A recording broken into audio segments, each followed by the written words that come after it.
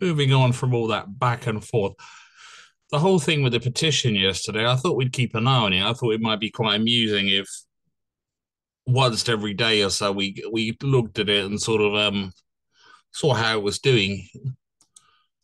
Um, it seems to actually be it's still attracting quite a lot of signatures.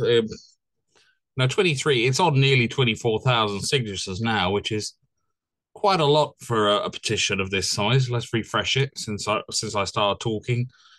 Yeah, I've done another two in a few seconds. That's not bad for these petitions. Um, that's not actually that bad considering sort of it's only been started recently. You can actually check on these. Oh, there's another one. You can actually check on these petitions and see where they are on who's voted in what areas. Let's see in London what's it's like going down under this map. Bloody annoying, move it around map. I've used this before for other petitions. Oh look, there's Diane Abbott's land, 13 signatures. Let's see if David Lammy land, 8 signatures.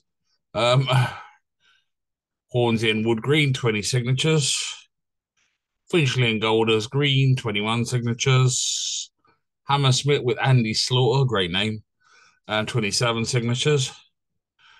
Twickenham, Monera Wilson, 32 signatures. Let's go down another signature all about. Just out of curiosity, let's see what's done in some of the more obscure bits of Britain with this annoying move it around map. Over there in Northern Ireland, East Antrim with the amazing man whose head looks like an exploding tomato, Sammy Wilson. Don't know why it's getting that over there. Mid Ulster, 3 signatures. Whoa.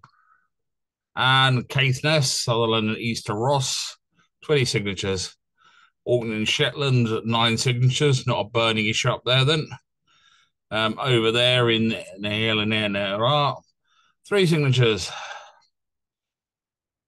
And Rosscar and Lochaber, 14 signatures.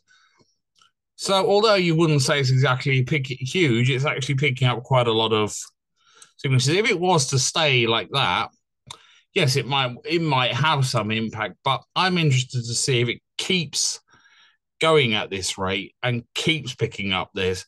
I suspect over the next few days it will start slowing down, but I could be wrong. It could actually be such a burning issue that people will keep signing and it could reach several million. Certainly, people do seem to be quite irked about the whole matter and annoyed, so it is something they do feel strongly about.